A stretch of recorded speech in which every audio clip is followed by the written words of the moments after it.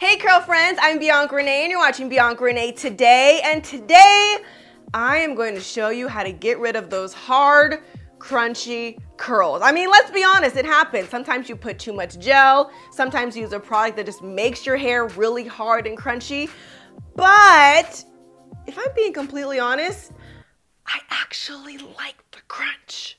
I know, it might be kind of weird to you guys, but I mean, definitely comment below if you can relate to this.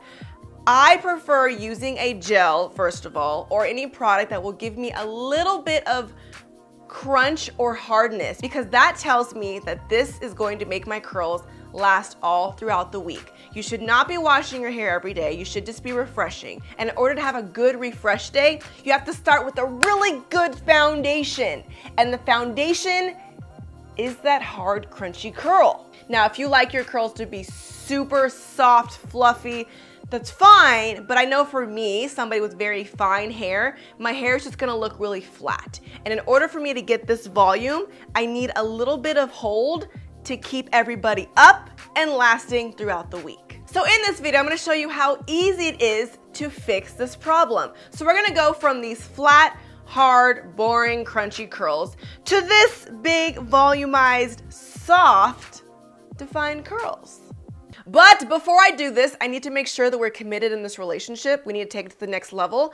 So I need you to follow me on Twitter, Instagram, and Snapchat at Ms. Bianca Renee. I am so close to 200,000 subscribers and very close to 50K on Instagram. And as soon as I get there, we're doing a giveaway. So make sure you're following me here on YouTube and Instagram. Push that little bell so you're notified as soon as that giveaway goes live. Now back to our regularly scheduled programming. So right now, I currently have my favorite gel in my hair, which is the Dippity Girls with Curls Gelee. I've talked about this gel several times, and I think it's safe to say that it's my favorite. It literally costs $4.99 at TJ Maxx. I know, super random. This is like a really old school brand actually, like I guess our moms and grandmas actually use this stuff, but it works so well for my hair. You can tell when a curl is hard when you can literally like lift it and it stands straight up. But this means that this curl knows exactly what it wants.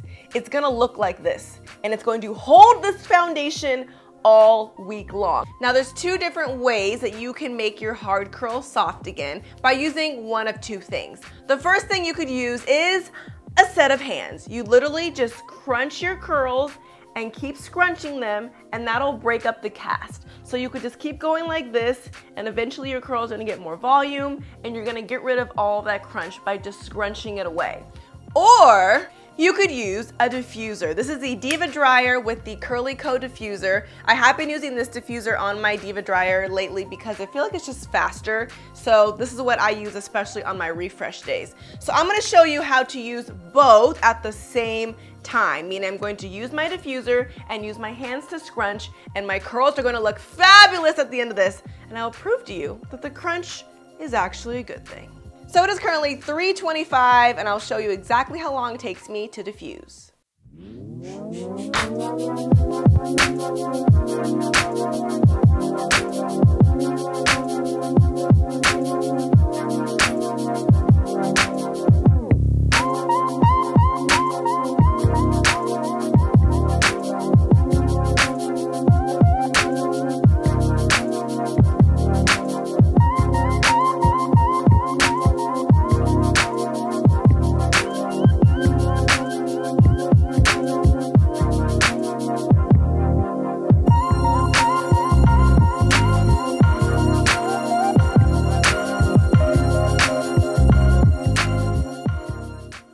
Time, only diffused for 5 minutes. Many of you guys asked me if diffusing is allowed in the no heat challenge, and it is because I'm using a low fan speed, low heat, and only for 5 minutes. That's part of the reason why I do wait for my hair to air dry about 85%, because then I can get the job done really quickly. So now look at my curls now. They are no longer crunchy. I'm able to get some more volume. I have beautiful definition, and my diffuser didn't make my hair frizzy because of that hold.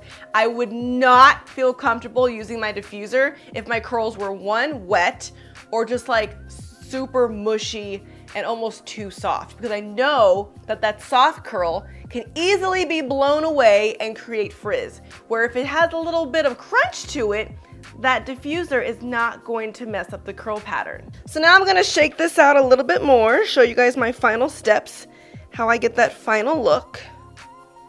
I do have bangs, so I have to shake them to the front. And if it's a good day, they'll just act right. If you find any more crunch, you could just keep scrunching until you reach your current desired level of softness. Look at that, guys. Look at it! Look at that definition!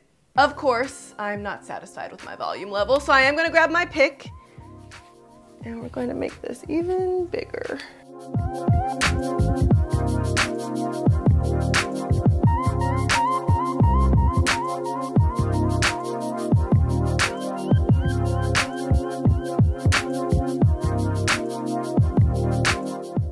This is the final result, and guess what? This is actually my day 4 hair.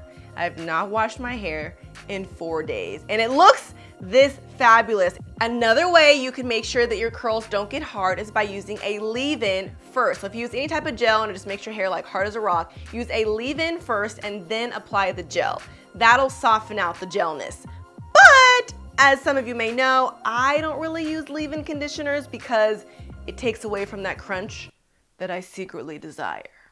But to each his own, try it, do what works for you. And once you do, I want you to come back and leave me a comment and let me know how it worked. Do you use a leave-in before your gel? Do you scrunch away the cast? Do you use your diffuser? Leave all your tips and tricks down below as well. I would love to know. And if you learned a thing or two from this video or just enjoyed it, or me in general, make sure you give me a thumbs up and subscribe. I post 2 new videos every week, once on Friday and once on Sunday. And we have to stay curl friends. You've got to follow me on Twitter, Instagram, and Snapchat at Ms. Bianca Renee.